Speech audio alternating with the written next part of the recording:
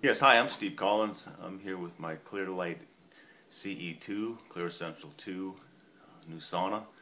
So far, very happy with it. I've only had it a few days. Actually, I spent more time getting the room ready for it than I did putting the sauna together. It says it should take two people, and it should take an hour or two. Well, I did it myself, and I spent more time unpackaging the panels from the crate, the carton, than I did putting them together. So if everything was all laid out, I could have done the whole thing in probably 15 minutes. It was that easy. Why did I get it? Why did I get the Clearlight sauna versus another sauna? Well, after doing a lot of research, and I do research things to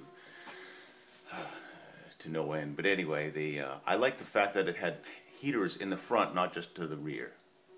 That seemed to me like I'm going to get a complete heating from the front and back, not just from the rear. So it has heaters on the sides, the floor, the back, the front.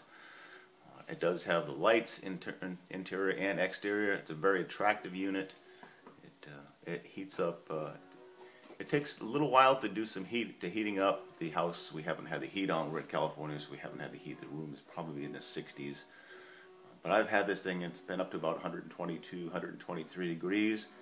I sweat more in this sauna than I do all day at the gym or running or I am very active.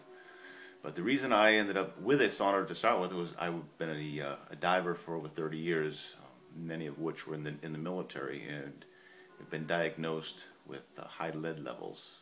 My lead levels are over 80%, and then my doctor prescribed me to get a sauna that it does reduce the lead at the cellular level. So it's too soon to tell, but I've listened to this doctor for many, many years. He's never steered me wrong, and I'm hoping that this is going to do the trick. And if it doesn't do the trick, we sure enjoy the heck out of the sauna anyway. So it's great to relax, warm your body, and just do some quiet time for my wife and I. All right. I hope you enjoy the sauna that you have. Bye.